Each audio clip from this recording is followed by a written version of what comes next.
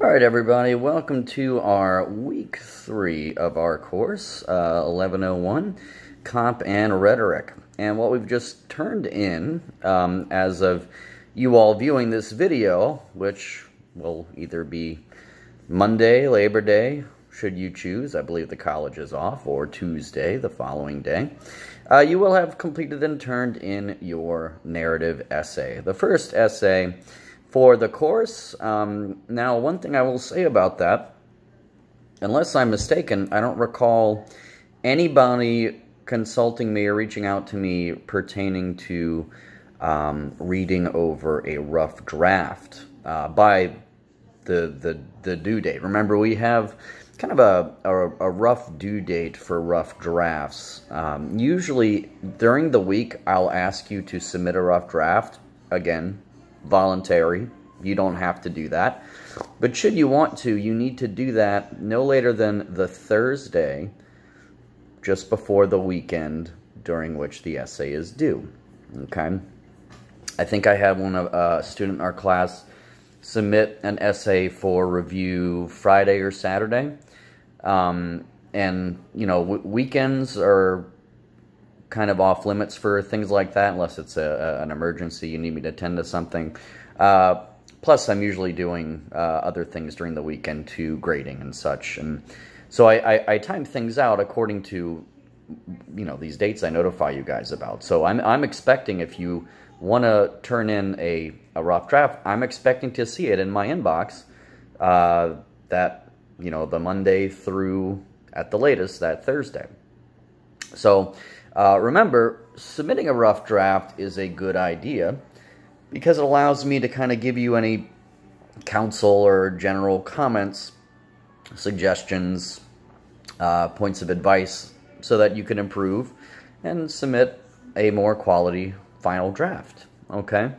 So I will see how we did on those narrative essays. There is a rubric that when you guys receive your grades back, you will see the rubric. The points, the categories. The categories, by the way, are content, structure and organization, language, and format. Okay? And each is 25 points apiece, 25 times 4 being 100. Okay? So I will hand those narratives back to you. There is a 2-week limit time window during which grading takes place for essays, whereas class homework assignments are typically turned around within a week of the due date. So in 2 weeks, guys, you could expect it back. So what is on tap for this week? Well, for this week, what you have to do are our new batch of SCC questions, successful college composition. The main course text labeled the textbook on the left-hand side of the menu once you're in our class in Blackboard. This is Chapter 3.2. So remember, Chapter 3 is modes of discourse. Our first mode in 3.1 was narration. Now we're moving on to 3.2, which is description. Okay? So you have 2 essays to read, also in the reader. Descriptive essays as well. But first, let's talk about the SCC exercises. One of the exercises asks you to describe, I think it's 5 things. One is night, one is the beach, etc., etc. And sometimes students have confusion about this assignment. They typically ask, do I have to write a paragraph for each of the categories? Write a paragraph describing night, write a paragraph describing the beach, etc. But you don't have to do that, okay? All you need to do is write a single paragraph that incorporates all of those ideas in one cohesive paragraph, okay? So your paragraph will contain, presumably, say 1, 2, 3 sentences describing night, 1, 2, 3 sentences describing the beach, etc., etc., etc., okay? So I just want to clear up any confusion there. And then you all are asked to come up with an ordering principle, I believe. Let's actually go ahead and I'm going to refer to the text as I have it right in front of me here. just so that I'm not missing anything. So yes, we are in 3-2, which is description. Yes, you have exercises 4 and 5. Right, exercise 4 gives you 5 topics: night, beach, city, dinner, stranger.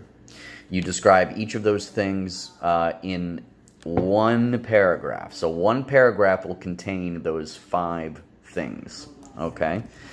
And then 5, you then choose an organizing strategy for which to write a paragraph containing these concepts: train station, your office, your car, a coffee shop, lobby of a movie theater, and then a mystery option, okay?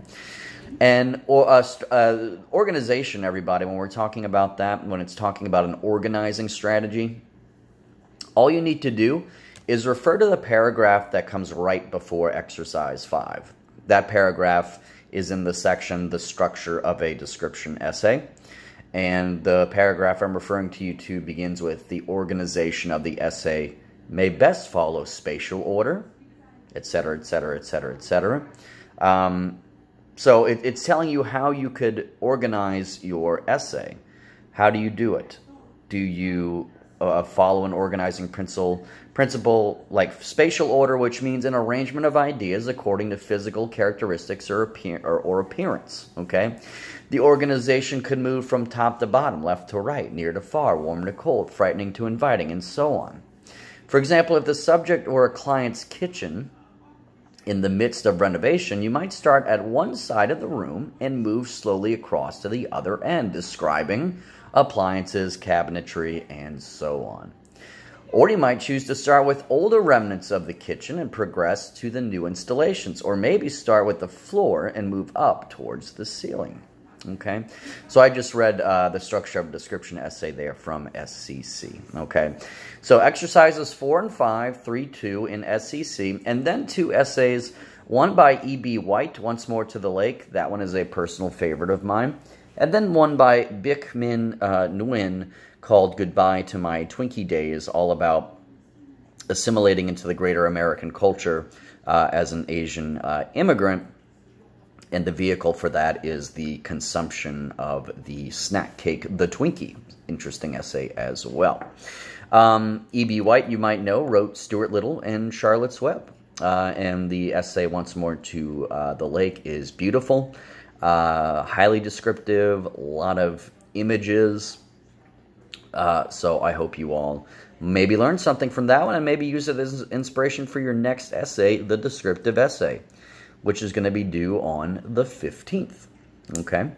So, pardon me, expect your narrative essays back in 2 weeks, okay? Number 1. Number 2, you have your SCC exercises 4 and 5 in the description chapter. Then in the reader, you have the 2 essays in our description chapter, E.B. White's Once More to the Lake and Bic Minh Nguyen's Goodbye to My Twinkie Days. And then in addition, the final thing you have to do this week is something called a journal. Journals have their own folder in Blackboard. All you do is click on the journal folder and then go to the journal entry. And the journal is about narration. We're going to have journals at the end of each of our units. And the journal is just a space for you guys to reflect on your experience of writing your narrative. Also, you're talking about why, in your view, narration, storytelling is so crucial to the human experience, to being a human being. Why do we have to tell stories? Why do we use stories as a way to enhance our interconnectivity as people? What do you learn about someone by hearing their story? Okay? So I provide the instructions there, and basically you're writing like a little journal entry, okay? And this one is graded. Unlike the blogs that are voluntary and go towards your final paper bonus points, the journals are compulsory. They are mandatory. You must do them if you want to receive a grade of 100 or receive a grade. Hopefully you get 100. Hundreds aren't given out like freebies, though. But to get full credit for this assignment, you have to write a multi-paragraph, 2 to 3 paragraphs, focusing on that general set of instructions I just talked about. But when you guys go to the journal, you'll see the actual instructions there. So SCC, exercises 4 and 5 for description, then the 2 essays in the reader, and the journal. 3 assignments due this week, all due Sunday the 8th. Okay? So I'm going to sign off with you all this Sunday evening, 9/1/2019. Hope you all have a nice Labor Day, or have had a nice Labor Day whenever you're seeing this. And have a good week, everyone. See you next week. Bye.